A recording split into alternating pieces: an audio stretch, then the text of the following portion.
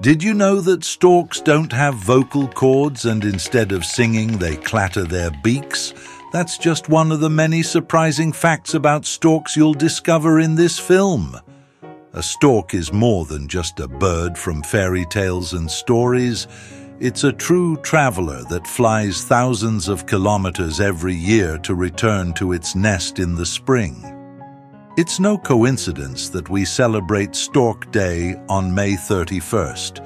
It's the perfect occasion to learn about their lives, where they come from, how they care for their young, and why they're so important to our natural environment. What does a stork look like? A stork is a bird that's hard to mistake for any other. It has white feathers, black wings, and long red legs and beak. An adult can stand up to 1 meter tall with a wingspan reaching 2 meters, almost the length of a bed. The red color of their legs and beak comes partly from their diet, especially from crustaceans. When stork chicks are born, they are less colorful. Their legs and beaks are gray, turning red as they grow. Where do they come from and why do they leave? Storks spend the winter in Africa. They leave Europe in late summer or early autumn when the weather cools, but not because they fear the cold. Storks are very hardy. They migrate because winter brings a shortage of food. They don't stay in Africa forever either. When the dry season arrives and food becomes scarce, they head back north, returning to Europe. The Storks Journey. What storks do is an incredible feat. They fly up to 10,000 kilometers. They leave Africa in early February and reach Europe around mid-March. The flight takes about 6 weeks. Storks only fly during the day for 8 to 10 hours. They use warm air currents to soar high and conserve energy. They avoid flying over water, preferring to stay over land. Storks from Western Europe fly via Gibraltar, while those from Central and Eastern Europe fly over the Bosphorus Strait. How do they know where to go? Their migration route is encoded in their genes. They also use the sun like a compass. Younger birds learn the route by flying with adults.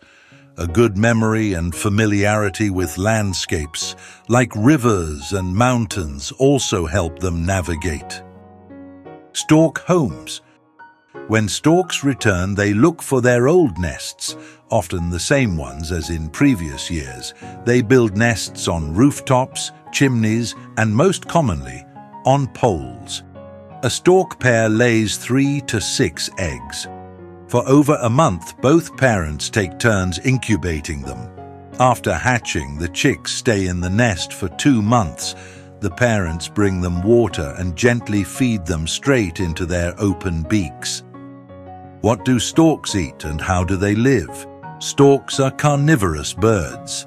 They forage in wet meadows, fields, and near ditches. Their favorite food includes insects, fish, mice, small birds, snakes, and moles.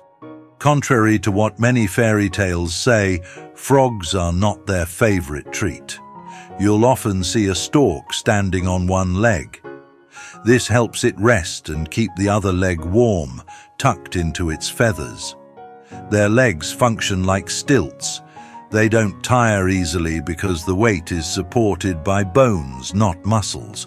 A stork will only lift its leg when it feels safe. Storks in danger. The stork's journey is not without risks. In some countries, despite bans, people still hunt them. Another danger is string left behind in fields. Young storks can get entangled and die. That's why it's worth helping, simply by picking up loose string during a walk in the meadow. A small act that can save a stork's life. Gatherings and the journey back south. Before they leave, storks gather in so-called Stork Parliaments. They meet in large groups in fields and meadows. They feed together for a few days to gain strength for the long journey. First to depart are adult storks without chicks. Then the younger birds follow, and finally, the parents who took care of the nestlings the longest. The return trip to Africa is usually faster, taking about 26 days. What else should you know? The white stork has a lesser-known cousin, the black stork. It's a forest-dwelling bird, very shy and secretive. Rarely seen by people, it avoids human company. Storks are closely monitored by scientists. They are fitted with rings and GPS trackers to better understand their routes and protect them during migration. These studies are conducted by ornithologists, bird experts. Storks in tradition and belief. Storks have always lived close to humans, which is why there are many superstitions and stories about them. In many European countries, it was believed that if a stork built a nest on your house, it would bring good luck to the residents. And if the first stork you see in spring is flying, a fortunate year awaits. But if it's standing on a field or in a nest, luck might come a bit later. Storks, birds with a mission. Even though they can't speak, storks send us an important message. Their return each spring shows us that the world is waking up again. It's a story about coming home, caring, and perseverance. Every stork that returns to its nest reminds us that nature needs our attention and that we are part of it. That's why we should protect these amazing birds, not just on May 31st, but every single day.